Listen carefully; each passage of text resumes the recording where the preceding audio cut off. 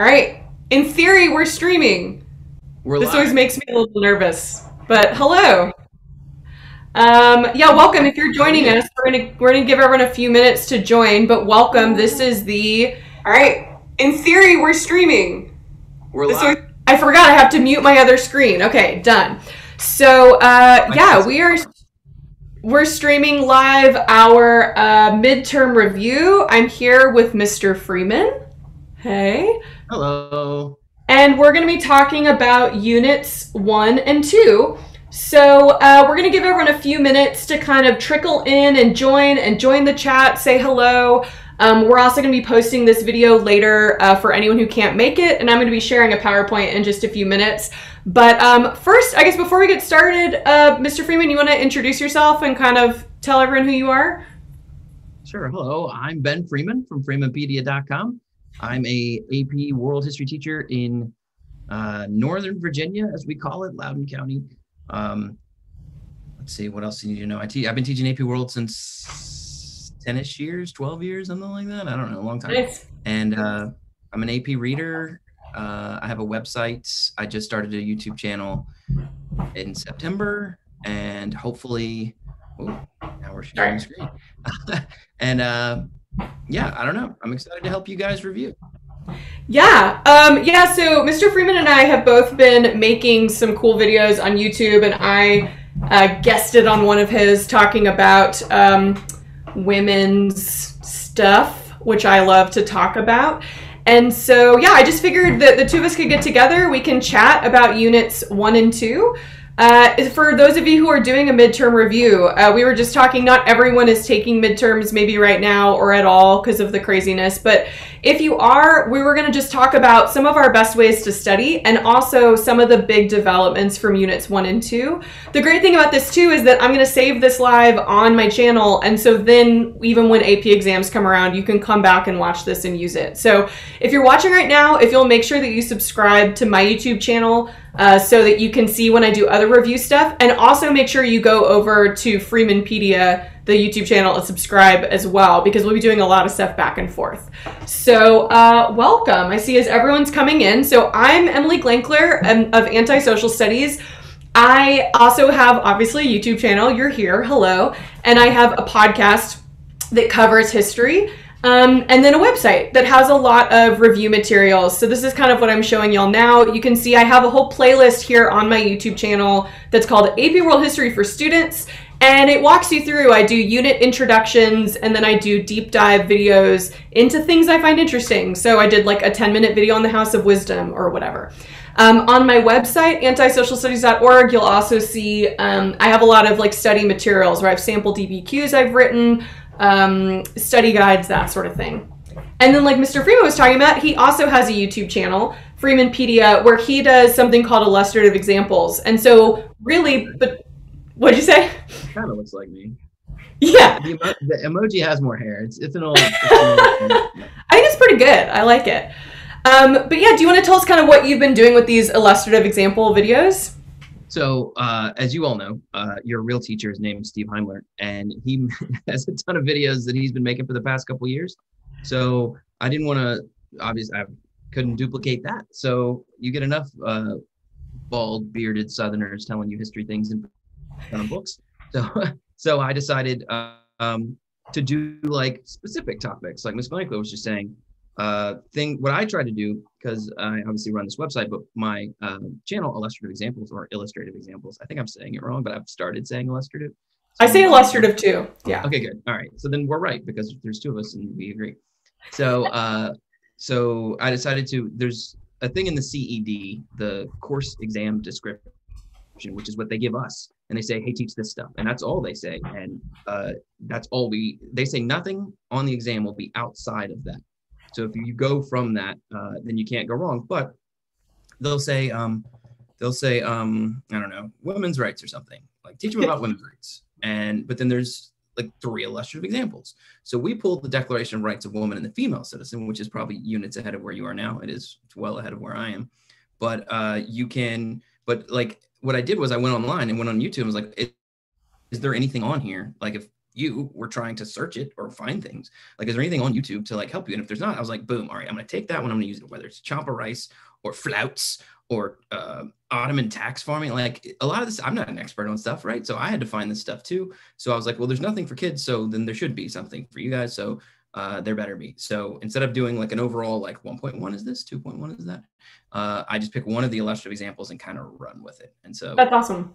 that was the plan. Yeah, and really, we were just talking about before we started, really, like, you can have the trifecta of, like, you have Heimler for your just, like, bread and butter, what's 1.1, what's 1.2, we all love Heimler, and then you can come to me and Mr. Freeman for your, I don't know, for a little bit more of your complexity, right? Like, if you want, like, Heimler might mention the House of Wisdom really briefly, and then you can come over and watch my video, or he might mention Ottoman tax farming, which sounds really boring and is a lot more interesting than it sounds, and you can go check that out on Freemanpedia. So, again, between all of us, hopefully we are giving you a lot of great stuff for reviewing.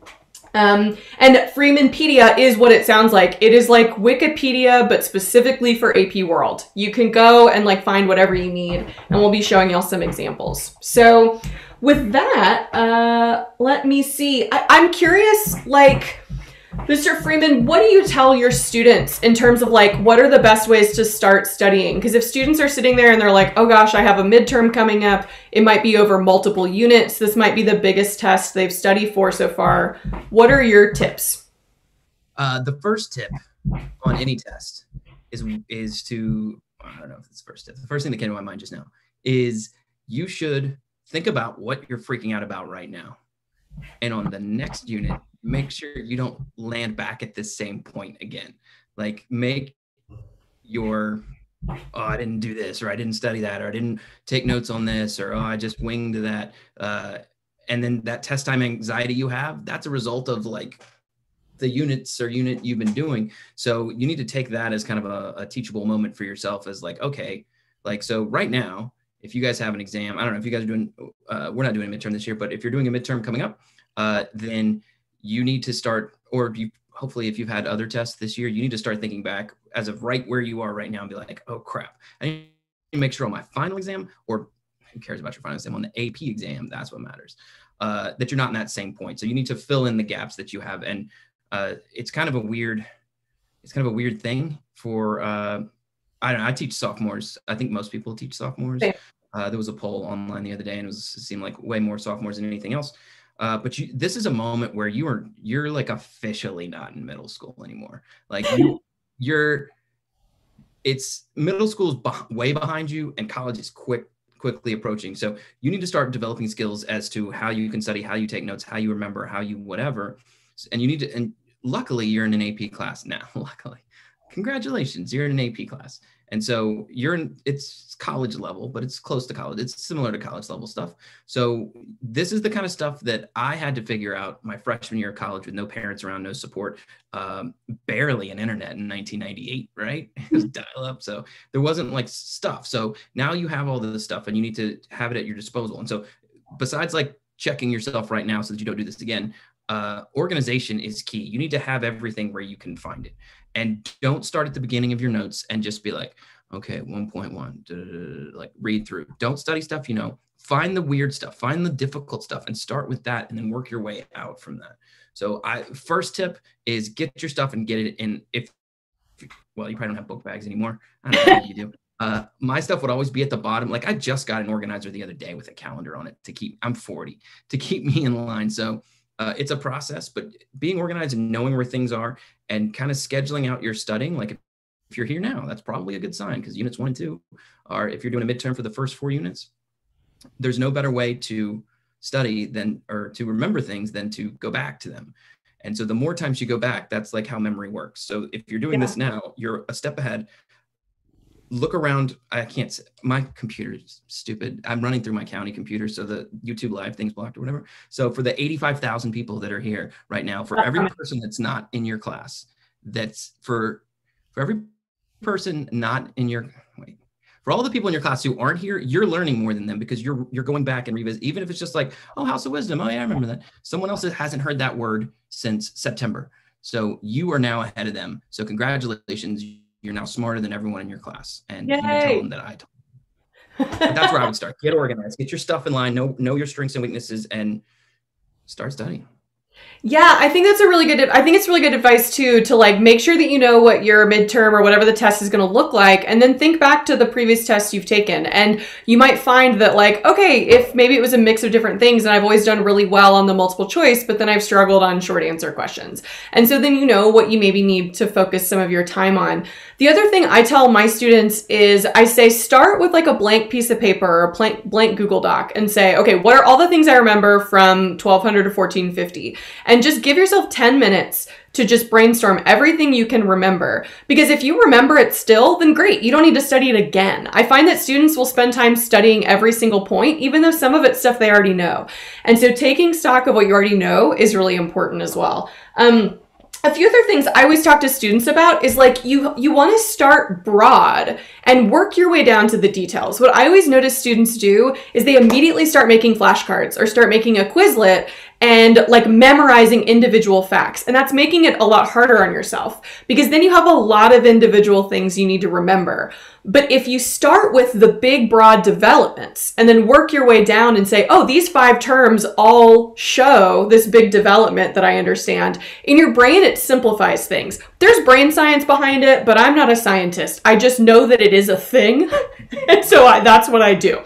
So there are a few ways you can get that big picture. You can have, Mr. Freeman was talking about the CED, which is called the Course Exam and Description.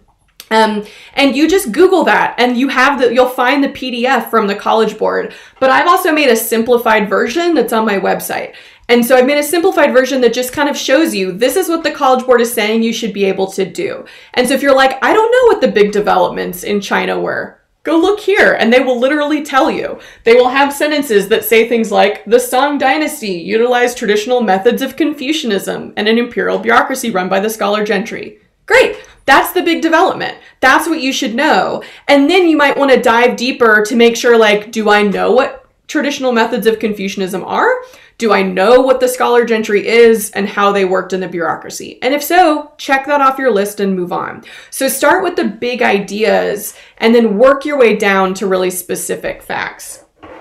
Some other resources for this are on Freemanpedia. So like if you're more of a visual learner, you'll see that, like, for example, you make these amazing maps, which is like what I dream of doing and don't have the tech savvy to do.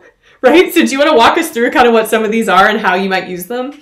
If I told you how like low tech I make these maps, it's literally a Word document and I put a map on it and I draw on it. Like with like a mouse. And then I like fill it in with colors, and it's really not as difficult as it seems. But what I try to do for every single unit, which is weird here, the time grid's a little weird here because that's from the old way we used to do the class. But the map here, I try to do a map for every unit. So that's unit 1, global tapestry. Anything the College Board says that is mappable, like it's something that you could visually see on a map, I put it on the map.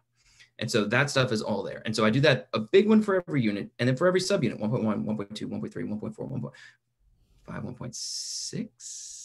Is that as far as it goes? So whatever, how far it goes, there's where it's possible, there's a map that covers everything in that section. So you can visually see.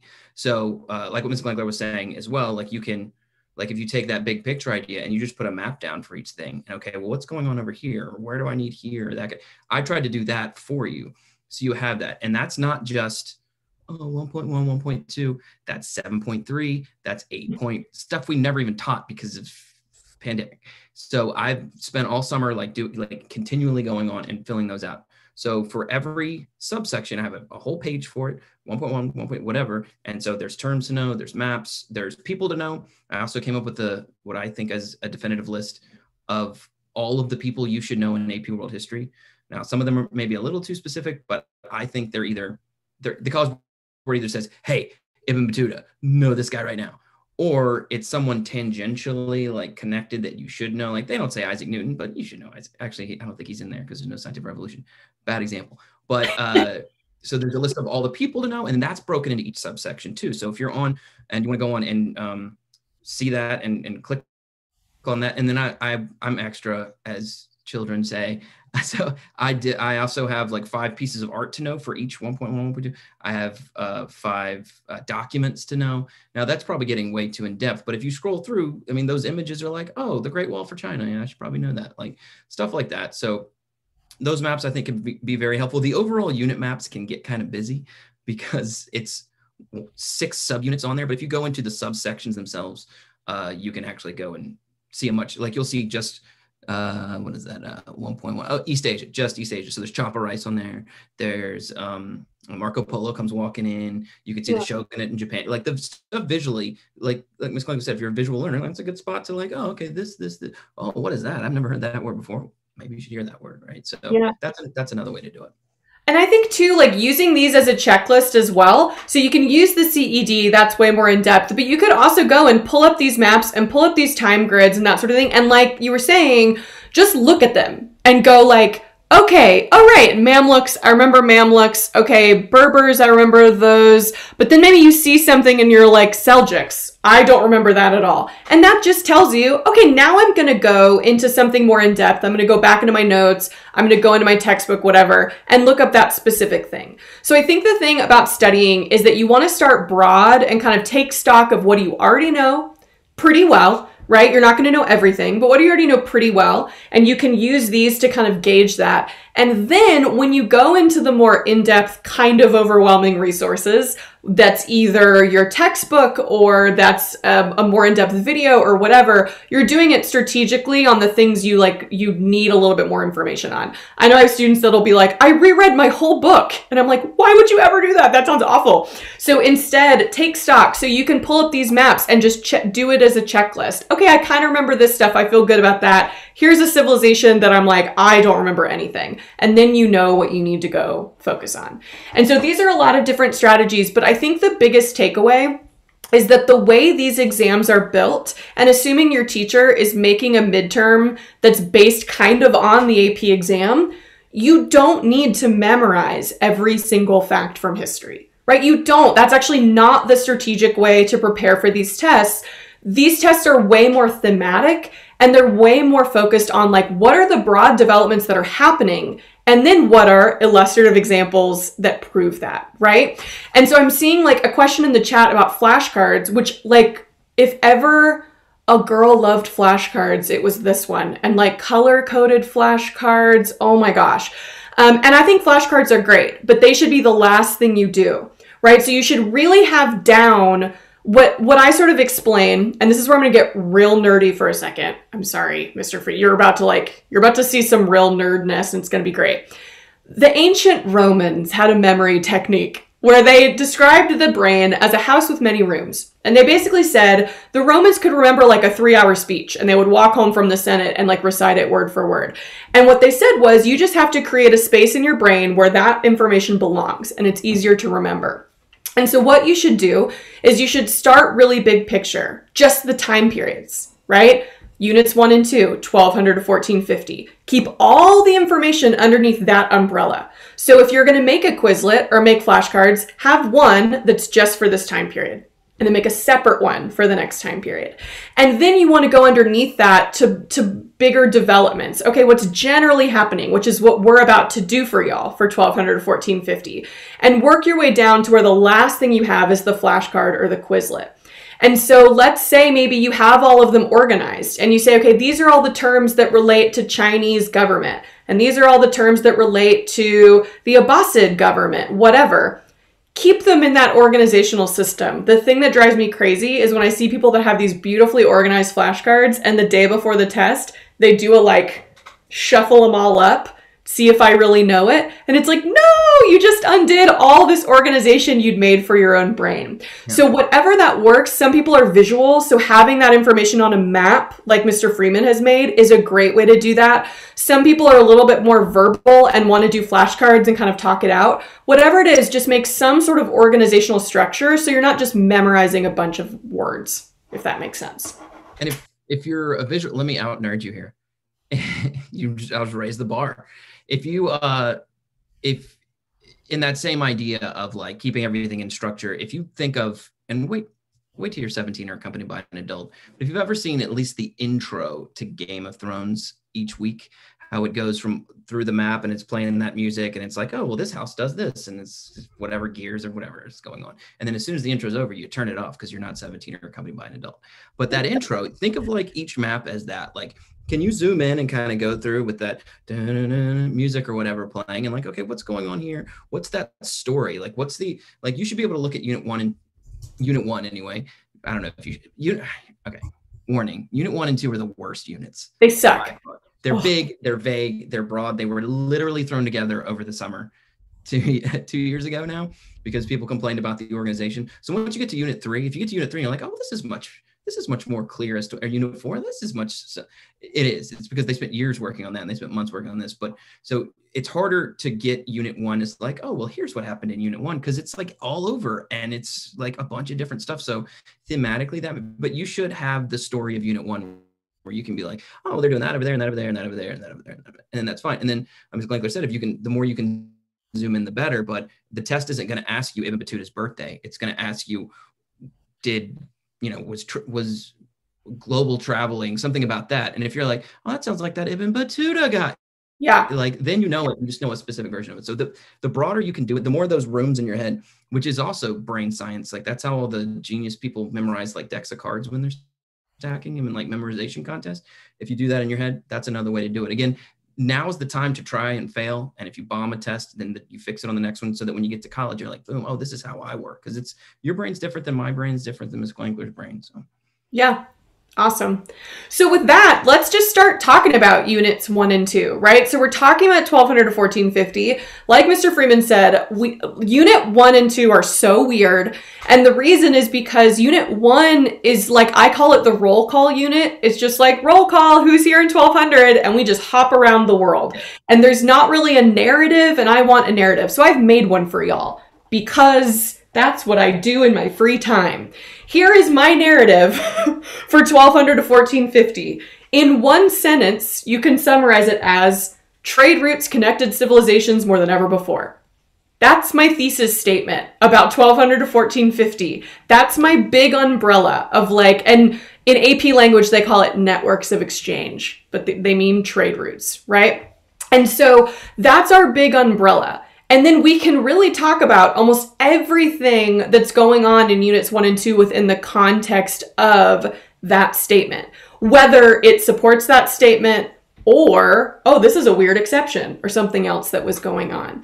And so I think we're going to stay on this slide for a while and we're going to kind of talk through some of these statements and talk about what are some specific examples. And we're also hopefully going to answer questions that y'all have. So some of you are asking, are you gonna be able to pull this up? I'm gonna post this on my website right when this is over, this PowerPoint. I'll be honest, this is the last slide. This is it. It's mostly gonna be us talking, but I'm gonna post this on my website, antisocialstudies.org, as soon as we're done. So I think that the first context is like by 1200, trade routes are like raging, right? Trade routes have grown and expanded, right? We had the collapse after the end of the classical era, which we apparently don't need to worry about now, but they've risen again from the ashes, and trade routes like the Silk Road, the Saharan Desert, the Indian Ocean are just like booming. And so the first is we want some context on like, how did that happen? So how do you kind of explain where these all came from? Where the trade routes came from? Yeah, like what's going on? Why are there so many, like there's new innovations, there's new states, but like why now? Why in the 1200s and 1300s are they so powerful? Well, you do have to kind of look at that global fall, global, but the big classical stuff is gone now. And so you start to have these new empires kind of coalesce and emerge, and they, it's, you hate to think of it as like you're playing Civilization or like Age of Empires or something, but like people next door have something you need, you have something they need. Sometimes it's that simple, and the further you can go, the more money you can make. And so these networks grow, and that intro sentence is perfect. Like trade routes connected more. That's literally everything in Unit 1 and Unit 2 is something about a trade route, whether it's the people and where they're going. So, it's just as simple as the empire next to you, or oh, well, you're this religion. Oh, well, where are you from? So let's go do a pilgrimage to and then you start having connections. And so the Indian Indian Ocean trade starts to get dominated by maybe at first Buddhism, and Islam comes on full scale and starts taking over large areas. Islam, the religion's not taking over large areas, but the belief system does. And then, oh well, assalamu alaikum. Oh, where do you trade? Where are you from? Let's go trade back and forth. And so people are going to start making money wealth. I mean, it's the same reason your parents are on the stock market and like trading stuff. It's the same reason you're trying to click a PS5. People have stuff you want. So do they. And now people are strong enough and powerful enough to be able to send people over either a long way, or they have embassies where they need allies, or they have enemies, and so people join together. So there's a million reasons that they come together. But when you're looking at these trade routes, you think of them as, sorry, I have my Unit 2 map. I'm so visual. I have to use my own maps. I have my Unit 2 map up, the networks of exchange one. But like when you look at any of these, it's literally like, I don't know, you look at where things originate and then people will go to that to get it. I mean, I hate this unit. It's so broad and vague. I'm such a specific, like this guy met this guy and then killed that guy.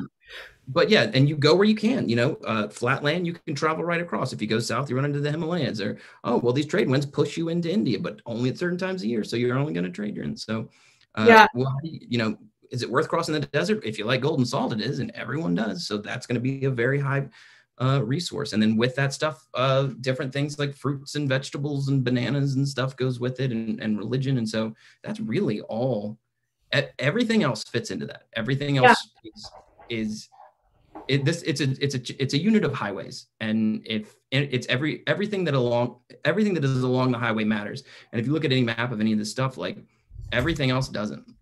For this course, people are important and relationships. Yeah, but for AP World History, it's not. Like they are really heavy on the trade routes. Especially in this first era, it's like there are so few specific people you need to know, and the people you do need to notice are the ones who traveled across trade routes. So it's like Mansa Musa went on his Hajj, or Marco Polo went to China. So the only individual people you really need to know are those that traveled these routes. And so I think went along the Indian Ocean trade, Exactly. Yeah. And so I think that when we think about these trade routes expanding, it's sort of a chicken and the egg thing, right? And I said this in my 2 statements below. I say, powerful states controlled trade routes, and then trade routes create more powerful states. And it becomes this snowball effect. So like, for a little bit of context, right, the classical civilizations in the era of like Rome and Han China is done by around the 500s, right? Those have collapsed, some earlier than that. And so it takes some time for those to rebuild. But by the time we get to around 1200, they have rebuilt. And you have a powerful state in China. You have powerful states in the Middle East. You have a powerful still Byzantine Empire that controls part of the Mediterranean, powerful states in Africa and India. And so they are able to trade. And the other thing is that those powerful states recognize how beneficial trade is, that they innovate. And so one of the big themes of this unit is states sponsoring innovation. You see states like the Abbasid Caliphate building the House of Wisdom. Was it a real building? Who knows? But creating it and inviting scholars to come from all over the world because they're like, I think science is going to be helpful to me. I'm not sure why, but I think it might help me get further or travel other places. And so they want to translate texts from Aristotle. They want to be able to read the skies because all of it's going to be important for trade and for power, right? Or same thing like in the Song Dynasty. The Song Dynasty in Hangzhou creates this cosmopolitan city where they like eliminate curfews and they want people from all over. You have Jewish merchants living in there. You have Arab traders living in there, and they're encouraging people to share and spread ideas. Marco Polo comes and visits when Kublai Khan is governing. And so the idea is most of these states recognize that trade is the way to gain power. And so once they recognize that, it's a snowball effect. So they encourage innovation that makes trade and travel easier. So one of the other things that happens, for example, like, we don't think about stuff like this, but the first camel makes it to Africa in like the 400s or 500s. Before then, how did you cross the Sahara Desert? You didn't, right? And so there are actual real reasons why now some of these trade routes have time to grow. Islam starts expanding in the 600s, and Islam is a really unique religion because it actively encourages trade, which is not something a lot of other states really did. A lot of states thought, well, trade is important, but like farming is the most important thing. But Muhammad was a trader. He worked on a caravan, and he said, like, seek knowledge unto China, go out and kind of spread the word, but also learn about the world. And so when you have the rise of a powerful Islamic state, which you do after the 600s, and you definitely do with the Abbasid Caliphate, well, now you have a huge state promoting people traveling and trading around the world, and other states kind of go, oh, shoot, we should get in on that too, right?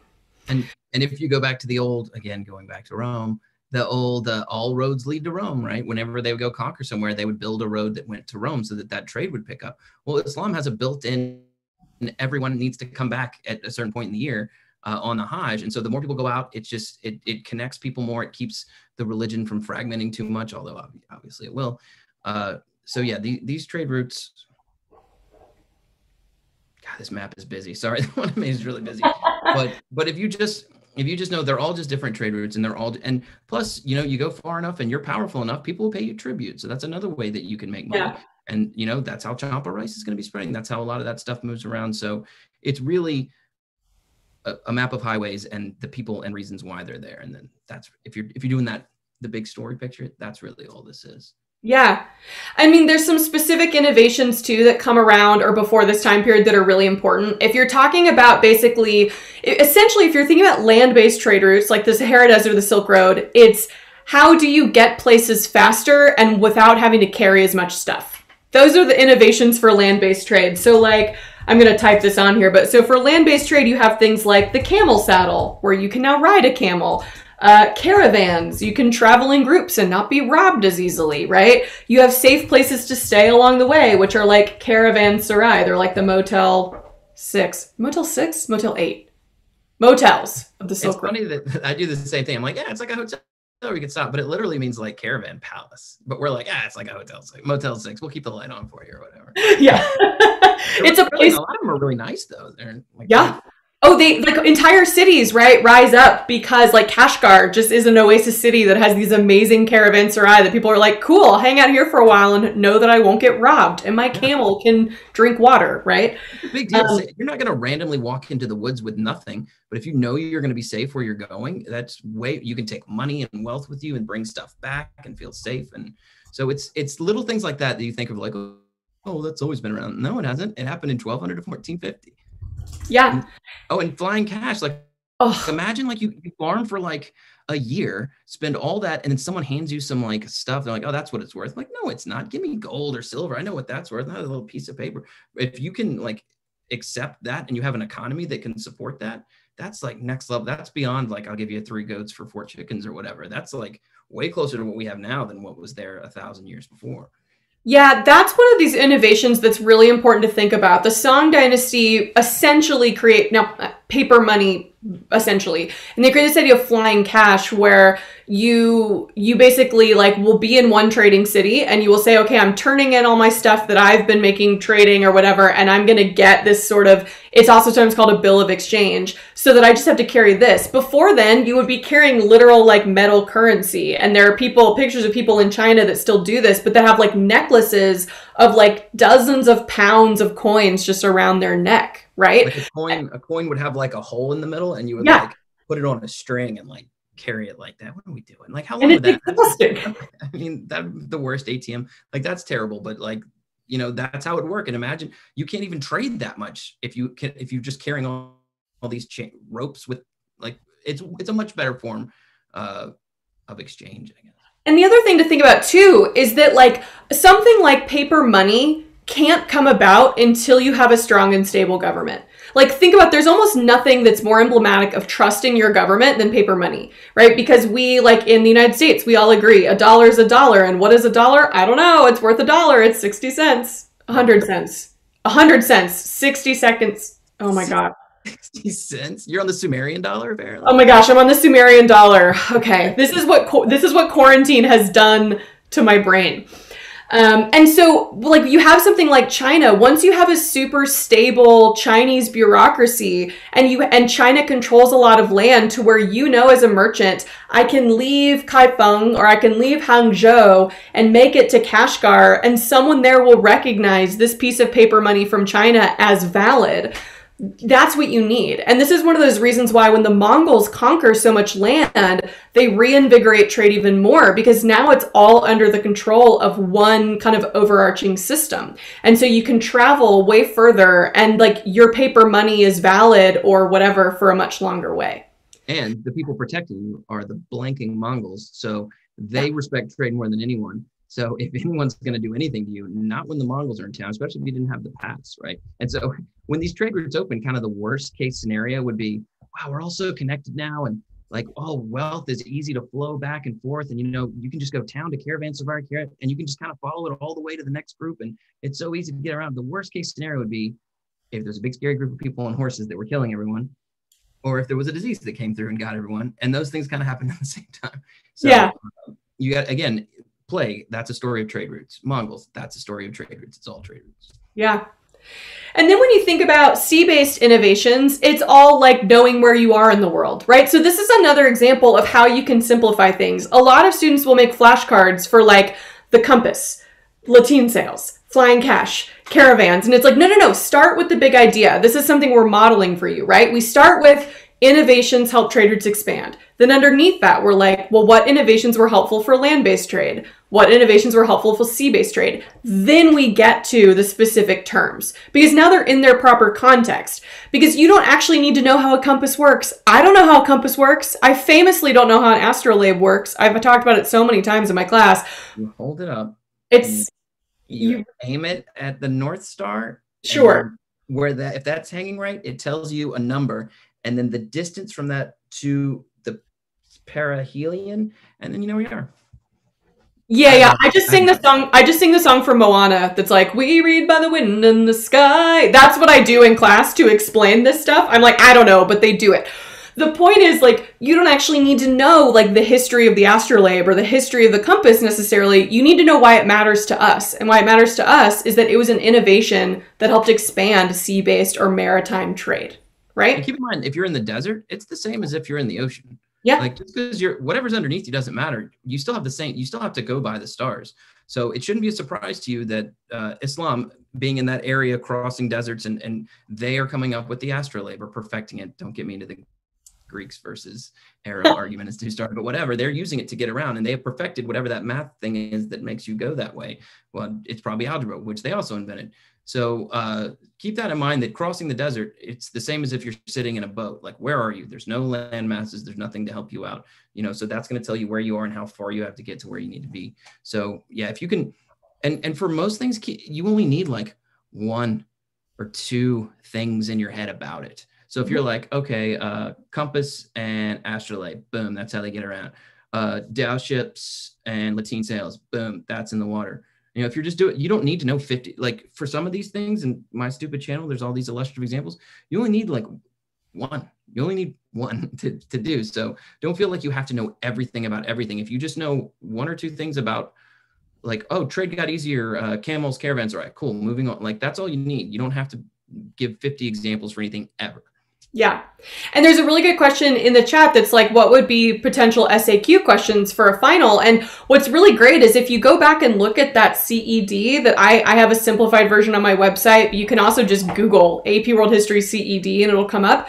I mean, those are SAQ prompts. It's just change it to like identify and explain one way that blah, blah, blah. But as an example, like what you might see on an SAQ on a test for what we just talked about is you might see identify and explain one innovation that advanced maritime trade.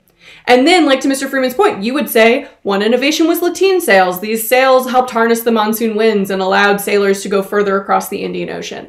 They're not going to ask you, or they shouldn't ask you, if it's your teacher making the final, they shouldn't ask you like, explain the lateen sail. Right? They should ask you about a broader development and then you come up with the example.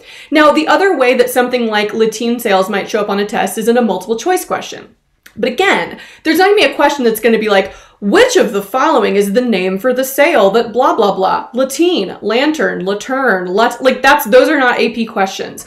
What you might see is you might see a document describing lateen sails. And then it would be like, the innovation discussed above was most helpful for, and then you pick the thing that's like maritime travel and trade or whatever. So even if it pops up in a multiple choice question, it shouldn't be, at least on the AP exam, it's not going to be something that's just rote memorization. It's still going to be in relation to whatever development we're talking about. So. Yeah, because this is a history class, but the tests are College Board things. So we make tests in the same style as that. So you need to think like they do. And after you've had a couple under your belt, you should probably know there's not going to be a question that says, like Ms. Glenko was saying, like it's going to be like a stimuli of some kind. And if you know in your head, lateen sail helps, you can sail into the wind and stuff, Indian Ocean trade. And there's a question about that should guide you to the right answer. So even if it's not even about a lateen sail, something along, or a compass, like something, if you know, even just little specifics like that, hopefully, and I know your tests are timed and it's 1 a minute and all that, but it should be there in your brain. You should be able to go to that room in your head and like connect it to that and then boom, move on. So, yeah. So you don't expect, and that's the problem with flashcards. Flashcards like, or Quizlet can make you think like, oh, this is this and this is this, but they're going to ask you like this big trend. And maybe if you know about camel saddles, that'll help you. The only reason knowing camel saddles specifically would help you is in that SAQ. Can you identify and explain? Then if you can do that, then that's why you would need camel, caravanserai maybe, because if they said identify one, then identify another, that would be mean. But if they did, you would have two there, or maybe you can explain one more than the other. So yeah. Do think in College Board testing, because if you're in AP World, you might be taking AP US and you might be taking AP Gov, and it's the same evil company that's going to come get you each time. So think the way they're going to ask you. And honestly, I think that this way of testing is more useful, right? But it's just not the thing that we're used to. We're used to a history test being like, I got to memorize 1492 is Columbus and whatever. And that's not, we got to reverse our thinking and start broad and work your way down. And that way, right? Because if you understand the broad developments, you can infer in a lot of different multiple choice questions. If, like you're saying, Mr. Freeman, if you just memorize what a camel saddle is, well, you're going to ace any questions about a camel saddle, but otherwise you haven't helped yourself out. And so the other thing that is important for us to think about is states, because Unit 1 is really all about the different states that exist. And it's kind of similar to what we were just talking about. I would argue that the best way to prepare for a test, especially the AP test, is think about geographically each region and make sure that you know a decent amount about one major state in each of those regions at first. And so to me, the different regions are like, you have the Americas, you have Europe, you have Africa, the Middle East, and then East Asia, South Asia, Southeast Asia. And so it's sort of like, okay, if you feel like you can at least identify and talk in some detail about a few of those, like one state for each region, you're probably okay. Obviously, you want to know what the other states are so that if you see it in a multiple choice prompt and you see the Srivijaya, you're like, you know that's Southeast Asia, but you don't have to know everything about each state. And so for me, and you tell me if I'm wrong, Mr. Freeman, but like for me, I feel like if we're talking about powerful states that really helped control trade routes and helped grow them. Are we ranking? I like ranking. What'd you say? Are we ranking? Because I like ranking things. Oh, we can rank. But like to me, it's sort of the two polar ends are like the Abbasid Caliphate and the Song Dynasty, right? Yeah. Well, again, these stupid years, it depends on the year, but yes, like, and also because those are two that they specifically say in the CED. Mm-hmm. So that helps. But yeah, I would say maybe Delhi Sultanate. I don't know. There's too many factors in India. You're right. The song is easily one. Like, yes. Absolutely know that. Because they come up over and over, and of course they get conquered, but still, they're a big deal. Ooh, yeah. Or you could say Mali's big deal for being the only place on the other side of the. Yeah, I think to me, though, all of those become sort of satellites of Dar al-Islam. And so if you really think about it, the first two topics of the whole AP World History class is 1.1, developments in East Asia, and it's the Song Dynasty. And number 2 is developments in Dar al-Islam, or like the Islamic world. And so if you only have space in your brain for 2 civilizations in this time period, those are the 2 you have to know. Because those are the 2 that are really, they're kind of the regional superpowers, right? The Song Dynasty is like the superpower of kind of East Asia. And Dar al-Islam, which at its height is going to be the Abbasid Caliphate, is like the regional superpower of what we think of now as the cultural Middle East, which is going to include Mali, right? Like Mali becomes kind of part of that orbit a little bit, because their leaders convert to Islam. They're their own separate states. But so that's the other thing too, is like being strategic. It's going to be way more worth your time to learn some detail about the Song dynasty than it is to learn some detail about the Majapahit, right? And like no shade to the Majapahit. I think they're badass and awesome. But it's just like the Song dynasty lasts a lot longer and also influences a lot more places. And so really, if you think about it that way, those are like the two main states that are dominant. They control a lot of territory. They control a lot of the trade routes. Then obviously both of them get conquered by the Mongols, who just usurp them and become the one state. And then really the other development that's happening on the other end of it, the way I think of it, is that also these trade routes are creating new powerful states. And a lot of those are going to be new, smaller, like city-states that come about just to capitalize on trade. So the example I used in my class earlier is if you're looking at someplace like Malacca, the little city-state sultanate of Malacca, they're almost like those fish that like swim and attach themselves to a shark. And the kids reminded me what that was called. But like the shark is the Song dynasty and Malacca is the little fish. Yeah. You know what I'm talking about? There's a name for it. There is a name. There's an Octonauts episode about it, I'm sure. But so the idea is like you have these big guys, right? The huge traditional land-based empires that are dominating. But then you also have these smaller city-states that are rising up and that are becoming powerful really only because they control an important like trade route or strait or port city or whatever, right? And so to me, that's really centered on the Indian Ocean, right? So to me, it's like the Swahili city-states on the East Coast. It's going to be like, you know, Gujarat, the places of South India, Vijayanagara, so many A's. And then it's going to be the Southeast Asian kingdoms, right? They kind of like, they produce their own things, they do other things, but a lot of them, like, really all their power comes because geographically they control an important part of the trade route, right? That's another thing to like, okay, so we just named the two big spots. So Dar al-Islam and Song China, East Asia, are 1A and 1B, like most important thing. Well, they're trading with each other, even if it's distantly. So how do you get there? Oh, well, look, you kind of have to wedge your way in between this one tiny little spot in Southeast Asia, like right where this town Malacca. Oh, well, that's an important town because you have to go by it. No matter, do you want to cross the Himalayas? Do you want to just wander out into the middle of nowhere? Or do you want to go through a sea route? You know, well, if you're using a sea route, you can trade a lot more stuff in a boat, right? So if you have to go through there. So that's why Srivijaya, which is like a what? Never heard of that place. That's why that's that important, because every other place you have heard of knows them because they all have, the highway goes through there. It's the biggest pit stop in the world, right? That's the spot you have to go. So little Srivijayas and you know, you're like, oh, Swahili coast, what is like the little Mombasa and little places like that. Yeah, that's the trade. You want to get into Africa? That's where you trade right there. So all those little spots where there isn't a big state, like the Swahili coast, things that don't even, or like a city like Malacca, like there's still a big deal trade wise. And so, and a lot of it's just, you know, geographic, like you just kind of have to, it's why Panama is an important country, right? Because there's a big canal there. Right? It's the original Panama Canal, Srivijaya. You have to cut through there. I like that. Yeah, it's like all of those different Southeast Asian kingdoms. And by the way, if you look at 1.3 and you're like, what? I did a video. All on 1.3 where I clarify this. I talk about 4 states in Southeast Asia that you should probably know. I talk about Khmer, Malacca, Srivijaya, and Majapahit. So if you're like, what are y'all talking about? What are those words you're saying? Feel free to go check out that. I did a whole one on Srivijaya, so beautiful. Yes, I wasn't as all 4. I just picked one. I picked half the time I picked one. I'm like, I don't know that much about it. Maybe I should know about it. So yeah, that's what I did.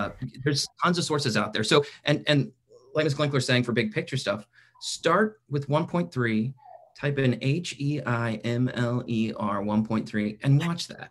Yeah. Like, and if you're like, if you're like, oh, I kind of know, but I don't know that one. What is that one thing? Maybe there's videos like the ones we just said where you can go and get it. Or, you know, maybe you don't need 10 minutes on Srivijaya and you're like, who cares? I get it. It's a trade spot, moving on. Like however you, there's so many free resources out there for you to just go out and get. So anyway, just a plug for Heimler. And I think also, like, one of the things that we're going to see, another common development that's happening is that in these places like these trading city-states where you have a ton of different people coming and meeting, like what you just said of like, it's the port city, it's the place you got to go, you're also going to see one of my favorite developments, which is syncretism, right? So syncretism is where you have like two different cultures colliding and they create something new. Syncretism isn't like this culture conquers this one. It's they create something new and unique. And so that's why like Swahili, for example, is a language that's a mixture of Bantu, African, and Arabic. So it's a great example. You see it in architecture too, with a place like Angkor Wat, which is this huge palace, is the capital of the Khmer Empire, and it was a Hindu palace. It has Hindu architecture.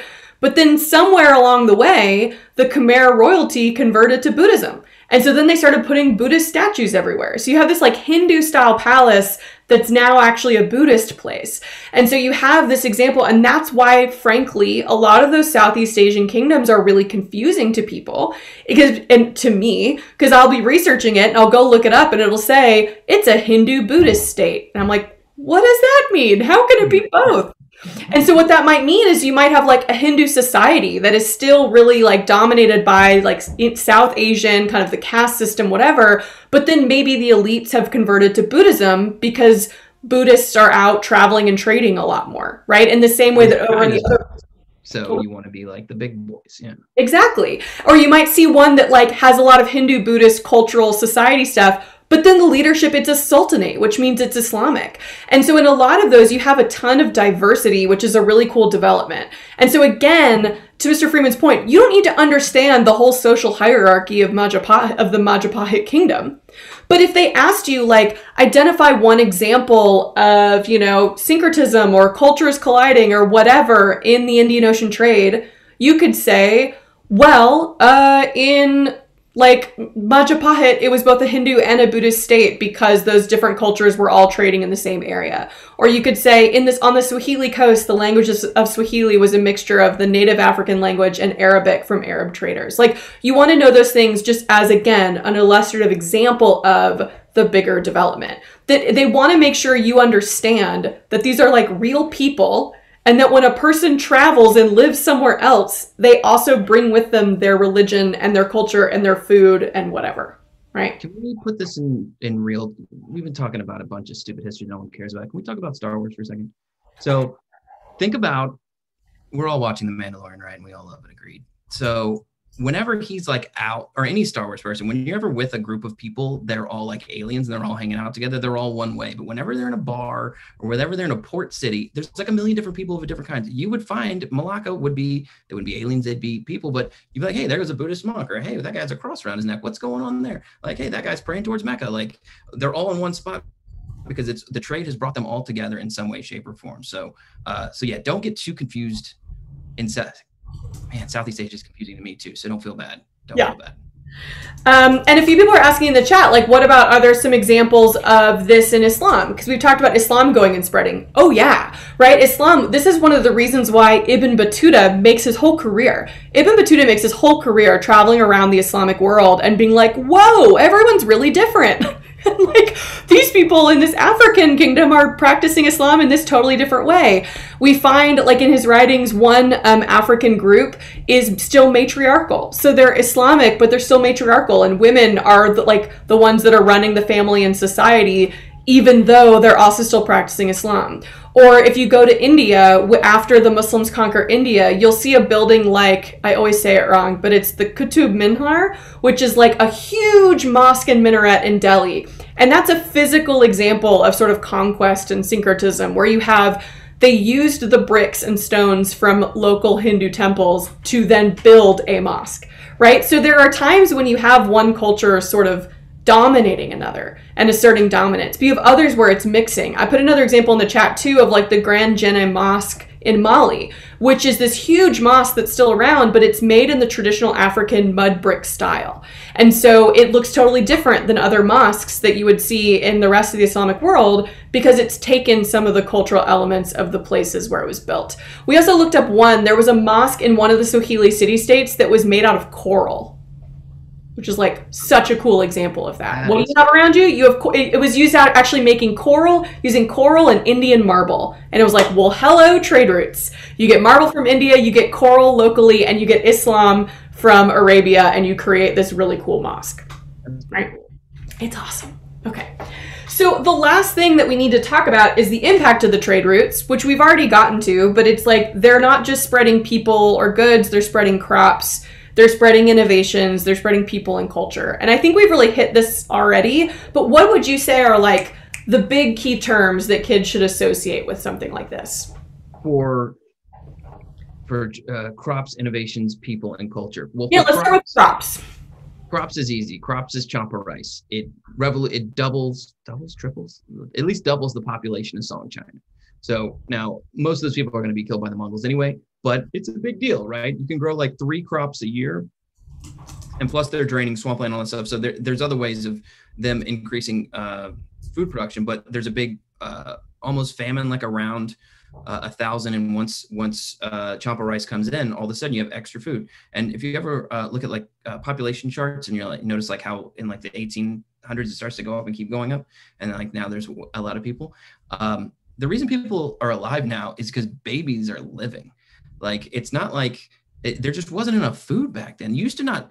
So weird. You used to not name a baby until their 2nd birthday. It was their naming day because they didn't want you to get attached to it, because babies just died all the time. Back in the 1700s, the average woman had 17 children, right? And like none of them would live. So all of a sudden with all this food, wow, all my kids are living. Now I have all these people and more people who can farm, and you can produce more, and on and on and on. So champa rice, I mean, besides it was my first video. And if you do watch it, I didn't know my camera had a better setting, so it's set really bad. So that's my bad, but it's a really big deal. I mean, if you're increasing the population of China, that's a massive deal. The only thing that really rivals that is like the Columbian Exchange, which is a Unit 4 thing. So, Yeah. so that's a big deal. I mean, they mentioned citrus fruits and bananas, which are fine. But if the Chinese aren't farming it, then who cares? You know, I give bananas their day in my class. I'm like, hey, but also shout out to bananas. Coming from Southeast Asia to Africa, they have a similar impact on East Africa, where it's like a lot more nutritional, has a lot more calorie dense, and so it helps with the population. But yeah, it can't compete with champa rice. It's just a thing. It's awesome. And we've already talked about innovations, the trade stuff. I mean, it's all the stuff that helps with trade, from caravanserais and camels to compasses and printing and paper money and gunpowder. A lot of stuff that's like infancy in this unit. Like if you like, oh, gunpowder is one of the things they traded. Okay, let's go to Unit 3, the gunpowder empire. Like these things pay forward big time. Or the plague going across, like, which isn't an innovation, but any innovations here are essentially, besides like even printing, you could count as printing money, and then you could put that with flying money. So like, it's really anything that helps trade better. So whether that's navigation or boats or camels or just caravanserais. So, and for people, if you only study one person in either of these 2 units, Ms. Glankler already said it, his name is Ibn Battuta. And yes, he's that big of a deal. He's arguably the most important person in the first 4 units. He's a really, really big deal. And I mean, you could tie him to any facet of any of these things, and he either lived there, went there, or said he went there. And so and he wrote it down. And so we have it, and you can see where he lived in Delhi for like 14 years as the lead, like Islamic judge. Like this guy's everywhere. And it's weird. Like if there wasn't Ibn Battuta, your history teacher would hate it, because there's like one guy, one source, not comparing sources. Well, he's been to all these cities, and he's like, well, this one's the best one. Or Islam in Africa is weird compared to where I'm from. And, you know, once you get to China, it's different. And it's so for people, oh, you got him in all caps. All right, cool. Oh, Marjorie Kemp, of course. Sorry, Marjorie. I mean, also Marco Polo and Marjorie Kemp, but they go to one place. You know, Marco Polo goes to China for a while and then comes back to Italy, and Marjorie Kemp kind of travels around the Holy Land and stuff. So it's like, it's just not as broad as Ibn Battuta goes everywhere. I mean, it's just really impressive. And so in terms of people, you also want to think about merchant communities. And so this is where we get something like a term that is one of those like AP terms that we all know, but like it's a weird word you might not know, which is diasporic communities, right? Where a diaspora, people kind of spread out around the globe, and then they set up little communities where they live near other people that are like them. And the 2 groups you're going to see that with the most is going to be with Jewish people and with Arab traders. And so this is where if you go to China, you'll read documents, and you very well might see a document on a test that's describing a Chinese city and talking about the Jewish quarter and the Arab quarter and the Persian quarter. And what that means is like there are people that then just live permanently in these places and work as like emissaries to trade back and forth. One of the reasons why the Jewish people step into that role is because it's one of the only things they're allowed to do economically. In most societies, they're not allowed to own land, and they're allowed to charge interest on loans, which Christian communities are not. And so they step into the role of banking and trading, and so they kind of travel around the world. And so again, all of these are like kind of obvious developments that you just logically know. When you have trade and travel, you have expats, you have people that go and live in China right now because they're doing business. But in the AP land, in Unit 1, we call them diasporic communities. Or your town may have a Chinatown. Like, yeah, exactly. You're standing in the middle of it and be like, am I in China? But no, you're not. It's just that's where they've kind of like, they're living in diaspora. They're living away from whatever. So yeah, and China, obviously there's going to be more of them in China because everybody's trying to get to China. Yeah. Kublai Khan ruled China, didn't like the Chinese people. He would only listen to Persian people. So these people are all, don't think that everybody is sequestered in little sections anymore. If the theme maybe 100 years before this, that's more so. But all of these like lines and map stuff, everyone's now connected. People are moving all over. When Marco Polo gets to China, there's Christians there. So it's not like anything is new to anyone at this point. Mm-hmm. Yeah. So we're coming at 7 my time, 8 your time, and I know at some point you need to head out. I'm gonna address these last two kind of questions and do a quick little Q&A. But I wanted to give you heads up if you need to. Okay, I can stay for a couple more minutes, I think. Beautiful. Yeah, and so there's a great question in the chat about powerful cities that emerged because of trade. This is where, like on the Swahili coast, any of those Swahili city-states, Mombasa, Kilwa, Malacca is my favorite example in Southeast Asia because Malacca lasts for a long time. So if you learn a little bit about Malacca, you're going to get bang for your buck throughout a few units. And then we also have a lot in Central Asia, these sort of oasis trading cities like Kashgar, which is in kind of Western China or one of the stands now. And so you can go look and you can kind of have your specific examples that you can draw upon. No person in their right mind would ask you to like write an essay on Kashgar, but they might want you to talk about the effect of the Silk Road, and then you could talk about the rise of important trading cities and use that as an example. Or you could identify a trade city. Maybe it may something like that. And the College Board gives those two specifically as the illustrative examples, either Samarkand or Kashgar. And yeah. If you just need to just pick one, Kashgar sounds like something you can rhyme with, I don't know, then you can do that. Whichever one you do, that's a good one. And just another quick plug for the maps on my web. I try to put those cities, the ones that can be helped, like, and it's all the cities that you've been thinking about anyway. So like, if you're talking about, Mansa Musa and Timbuktu, that's a trade city. That's arguably the trade city, right? There's tons of Constantinople. What else is on it? Hangzhou, like any of those. And a lot of them pay forward. Like China's capital will be Baghdad. It still is from here on. So, a lot of these things pay for it. I mean, Samarkand and Kashgar, you'll never hear those words ever again in your life unless you're in Central Asia. But those are examples of trade cities. So yeah. And I just put some in the chat too, if you just need some to be able to kind of identify. I think the last two questions here is like, in terms of complexity, wanting to really think about, okay, not everything's the same.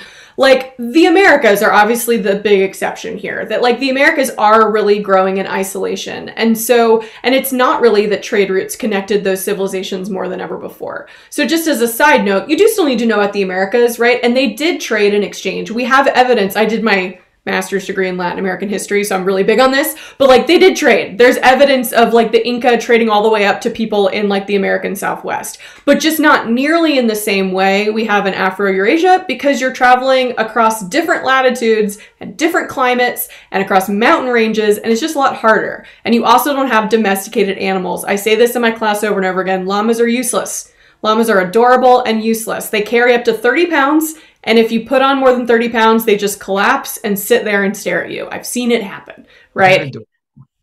They are adorable, though. I just found out capybaras are from Latin America. The Capybara? largest rodent in the world, a capybara, but you can't put any weight on them. They're too adorable. No, it's not useful. And so all of their labor is happening with human labor, which makes it, in my opinion, more impressive. I wish I lived in the Incan Empire. I'm obsessed with them, but they are a little bit unique. They're still using belief systems to maintain power. They are still gathering tribute payments. They are still doing a lot of these same things, but they're doing them in isolation. And so that's one where you might just need to pick one of those two civilizations, either the Aztec or the Inca, and just sort of study them in a little bit of detail, because a lot of things they're doing are unique.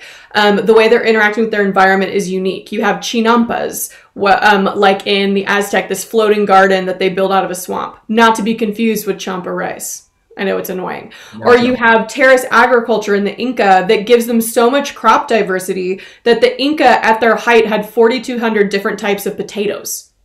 Just 4,200 different types of potatoes, because they were growing potatoes at like 11,000 feet in altitude. And it changes things. They had potatoes that were like as big as your pinky and purple and adorable, right? So they're still doing a lot of these same things, but they're just doing them in isolation. And so they're coming out a little bit different, but not worse, just different. Anyway, I love the Incas so much. I've been to Peru twice. My last question, and here's where I'm going to start beef with John Green. I really want to start a turf war with John Green. And I don't know if you want to not be involved in this, if you don't want to get into this battle, but I disagree. Oh, I don't know John. I don't know John Green. You do? No, I don't. Oh, I don't either. One time, but that was, I don't know. I don't either know John Green, but I want him to know me. Spread the word. I'm coming for him, because I don't think the Mongols were the exception. I actually think the Mongols are like an ideal example of like all these a lot of different developments that we talk about in this time period. We talk about like the rise of a new powerful state because of trade and innovation, with like Genghis Khan was an innovator. They then become a powerful land-based empire that controls trade routes. They use culture to unify, but they use it by like adopting the culture of the places that they conquer. I actually really feel like the Mongols sort of looked around and took all the developments that other powerful states were doing and just did them better, and did them in this huge empire. But that's just me. No, I get that. Big takeaway from the Mongols. There's certain things that are like an exception for them, but the more you look into them, they're not really. So I think it's more of I guess for him, it was probably more of a joke that he started with and was like, I guess I better keep it going. I don't accept it. I don't take it as a joke. I take my Mongols very seriously. If they were here, I would take them incredibly seriously. I am not messing with them at all. Like, yeah, everyone's sorry, all your history teachers are obsessed with the Mongols. They're just like, they're just the best. They're fascinating. But I actually like the Inca better. And so feel free to come at me. I did a whole podcast episode about it. But I think that what I'm trying to show you here is the way you should be studying. What you just noticed me and Mr. Freeman do is we talked about these general developments. Okay, trade routes are making states. Like what states? So on and so forth. Then you say, are there any exceptions to this? And if there are, like if the Mongols are doing things slightly differently, if the American civilizations are doing things slightly differently, okay, then you might need to just kind of sit down and learn about those, because you can't like lump them in to this bigger trend as easily, right? And that's totally fine. And again, we're not pretending that what we just talked about for 40 minutes is everything you need to know about units 1 and 2, but we're trying to demonstrate how you should study, right? You should start with these big statements, these big ideas. And if you're not sure what they are, go find the CED. I have a copy on my website, or go check out like what the Heimler's videos or whatever, and get an idea of what the big idea is, and then work your way down into the details like we just did, right? And I guess I'll end with just a reminder of like some of the resources that we've just talked about. So a reminder is, it's gonna make me save this thing. Let me save this really quickly. Beautiful. Okay, now I can clear it. So a review of our favorite resources, go to Heimler for the big picture, and then come to Anti-Social Studies and Freemanpedia for in-depth. If you find like, I need an illustrative example of this thing, come to one of our channels. We've probably made a video on it, and find us there. Do you have any other favorite resources where you send your kids? If we use the AMSCO book, I think that's pretty decent, giving you like what you really need. But if you're finding like videos or somebody's talking and blah, blah, blah, and you need like a slower pace, if you do go to my website, it's not just videos. Like if you go to, it's got it broken. There's a banner. You click on that banner for that era. It breaks it down. You can look at it piece by piece, and there's tons of videos there too. Like not just just on like Chinampa's, or I think that one has like RoboCop narrating, but like all those, there's like a little video, there's like sometimes 10 to 12 little like 2-3 minute videos on stuff like that that may help you when, like, if it's just something like somebody we just mentioned in passing, we're like, oh, caravan's right, like, wait, what's that? Maybe you can find it more calmly that way, I guess. But otherwise, one of your best resources is all the people in your class. If you can have like a conversation, like at least partially, and somebody's like, yeah, you know, like Champa Rice, and you're like, what are you talking about? And hearing it from another person your own age can be helpful. And when you're in college, you're going to be doing study groups anyway. So I'm sorry if you have a test on this tomorrow, but, you know, maybe get on with other people and talk it out, and just like, I don't get this, or I don't understand that. Like, you're all going through the same struggle at the same time. Some of you better, some of you worse, and working together can only help all of you. Yeah. And you can also come back and join me. So I'll be doing this again on Wednesday. Hopefully Mr. Freeman can join me, hopefully. But if not, it'll be fine. I'll carry the load. But on Wednesday at the same time, we're going to be doing the same thing on units 3 and 4. And instead of study tips, I'm going to talk a little more specifically about multiple choice strategy. That's something a lot of people have been asking for. And that's one thing that I know, if you have a midterm, there's probably going to be some multiple choice on there, because let's be honest, your teacher doesn't want to just have to grade essays over the winter break. And so come join us again, and we'll talk about the major developments from units 3 and 4. And we'll also look at some strategy. I'll actually pull up some sample multiple choice, and we'll walk through, like, how should you approach this when you take the test? And no, this is not Mr. Heimler. So people are asking, like, wait, hold on. This is Mr. Freeman of Freemanpedia. His website is like legendary amongst AP World History teachers. We both know and love Heimler too. There's no I just texted him. There's no Jets and Sharks here. We're all AP World History nerd friends. But no, this is Emily Glankler of Anti-Social Studies, Ben Freeman of Freemanpedia, and also we love Heimler, so go see him as well. Big deal. All right. Well, thank you so much for joining me, Mr. Freeman. Everyone else, I'm going to be posting this on my YouTube. You can also come find me on Instagram. I'll DM me, and I normally can respond. So come find me on Instagram at Anti-Social Studies. I know, Mr. Freeman, you're more active on Twitter. Is that right? Yeah, but I don't know who's on Twitter. And that's another thing I was going to get on Instagram. I was like, I don't know. So that's why I did my YouTube channel, because I figured that was easier. But yeah, I'm at Freemanpedia on Twitter. I post. Oh, hey. Coming up it tends to be in February, I do the Around the AP World in 80 Days countdown, where I do one topic every day for 80 days. It's for 80 days. So it's and it covers everything for the entire course. So once we get there in February, so if you follow me, or your teacher might know, I'll just be posting, and it's just a quick little, like, okay, today is 1.2 or something, goes all the way through the entire course, day by day. So if you just need to chunk it out, because some of you may be waiting to the last second, that's not good. So, and that's going to be on your YouTube or on your website? Normally on my website. Do I make 80 videos? Maybe I make 80 videos. I don't know. But yeah, definitely be following both of us, because as we ramp up, especially after the new year, like, you are going to be seeing so much review material from me, Mr. Freeman, and Heimler. And so make sure that you're subscribed to all of our YouTube channels so that you see when we post stuff, and follow us on social media or whatever, and we'll let you know about things that we're doing, because we're just full-time teachers, and we're here to help. And we want to make this, we love AP World History, and we want to make this as fun and easy as possible for you to understand what we're talking about. So just make sure that you're checking out what we're doing. Maybe, hopefully, see us back here on Wednesday. And then spread the word. Tell your friends if you thought this was helpful, and share with them the video, because it'll be posted right after this is over. All right, I got to go put my kid to bed. I don't know about you, but I'm going to go. I got to go. What am I doing? Well, I'm waiting on Mandalorian on Friday, so I don't have much to do. I'm going to go put myself to bed. How does that sound? There we go. All right, cool. Well, thanks everyone for joining us. We'll see y'all soon. Bye, guys. Study hard.